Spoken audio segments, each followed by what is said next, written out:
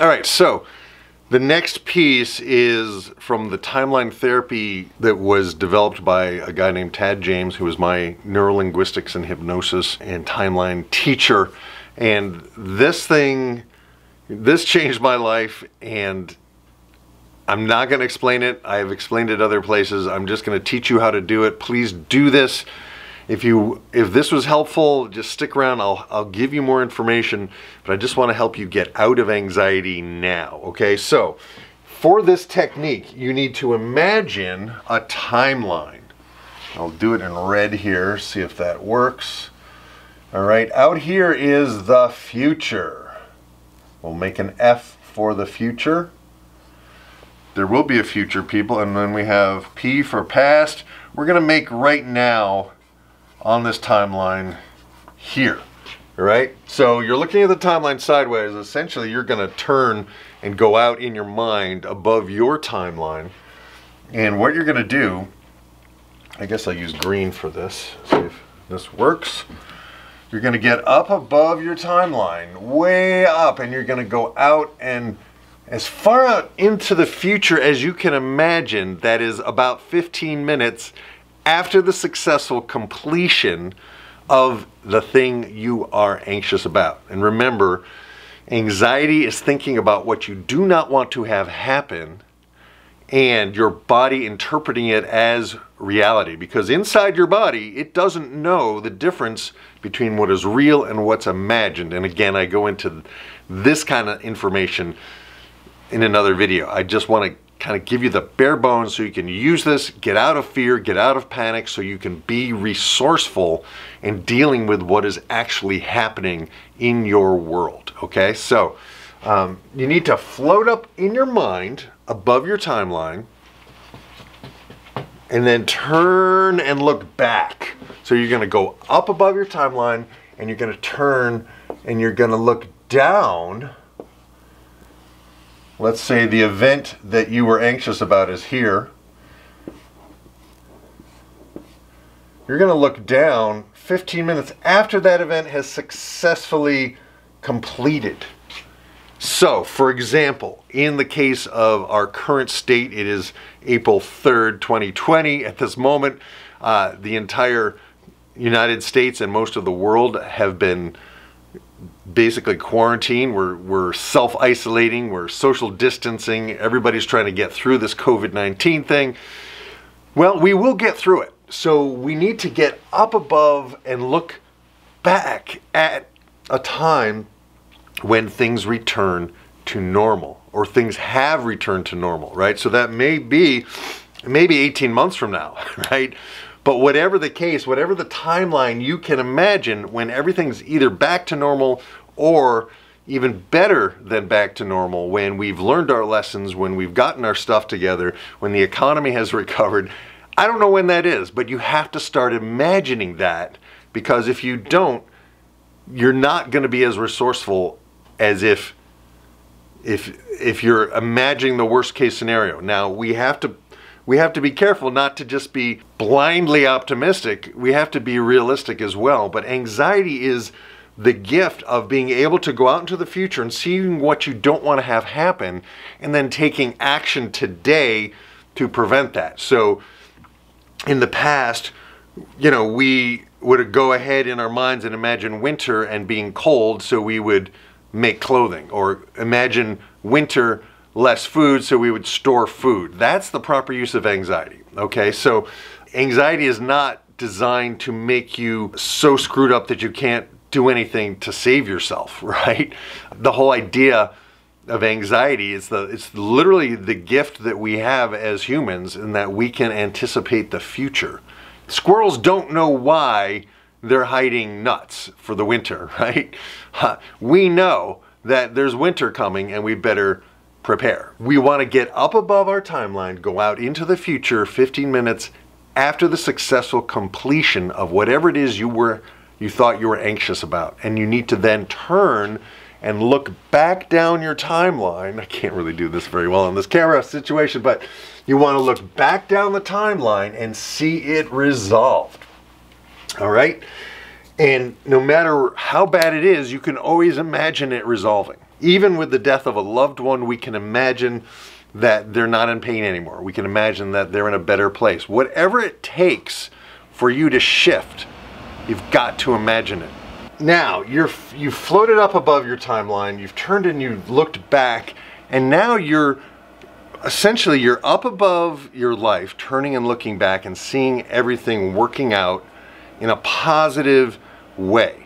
Right now, you have the choice. Anxiety gives us the choice. We can think of the worst case scenario, which is sometimes very useful, or we can also then think of how we want it to be. Now, your body does not know the difference between what is real and what is imagined. So if you imagine things that put your body on negative crisis alert, then your body will create those hormones, the cortisol, the adrenaline, all those things that fight or flight get you out of trouble. But you can't run anywhere, right? You can't fight this, right? So by shifting what you're holding in your mind, you affect your body chemistry, okay? So, and again, through this whole process, you're breathing, circular breathing up the backs of your legs, over the top of your head, swirl in front of your forehead, and then release down the front of your body. You're grounding and you're rolling your eyes, right? Now, float up above your timeline, go out 15 minutes into the future after the successful completion of this event, turn and look back and see it all resolve. In 2008, during that financial crisis, I lost everything. I ended up being homeless, right? And looking back at that, it took a little while for that to resolve. So make sure, like, you go out far enough into the future. It may be a year, it may be 2 years, it may be 10 years. The other day when I had a panic attack beginning to kind of want to come in, I went out 10 years into the future and I turned and looked back and I saw that and this is where you have to be creative. You have to be willing to imagine something good. And I imagined that this was the motivation that got me into seriously growing my own food, really taking care of my health. I turned and looked back 10 years from now and saw that, wow, during this crisis is when all of the things that I've been building in my life came together in a way that helped the most people, right? And that's partly why I'm doing this video. Is like, I went ahead 10 years and turned and looked back and saw I needed to share this with people and to practice it myself over and over and over again, and then to remind myself and to remind you and to remind my children and to remind my family to do this over and over and over again until it becomes a powerful mental, emotional, spiritual, physical habit. Okay, so you're looking back and you're seeing, as you look back, you're seeing all the events that have to happen so that it actually does work out better than you could possibly imagine. All right? And I was going to save that for the last, but let's see. So that's the other piece that I'm just going to bring in right now. So this was, we have the circular breathing, we have the grounding, we have the eye roll. That's 3. This is number 4. So this is number 4. Number 5, I call witty. Why does it work out better than I can possibly imagine? Okay, why does it work out better than I can possibly imagine? This works because it's literally the auditory version of this visual exercise. So in the visual, you're going out and you're turning and looking back and seeing everything work out better than you could possibly imagine, right? But why does it work out better than I could possibly imagine? Works in and of itself because you are asking a why question. And your unconscious mind is pre-programmed to answer why questions. So you might as well use it. You can ask, why does this always happen to me? Or why is this bad thing happening? Which is a question that leads to negative answers, really. But if you ask positive, powerful questions, hey, give me some light here, camera. If you ask some powerful, positive questions, your unconscious mind has to automatically, like a computer, come up with answers, come up with evidence to the truth of that statement. So why does it work out better than I can possibly imagine? Visually, here it is, and then auditorily, you want to start chanting it, right? So I'm going to breathe.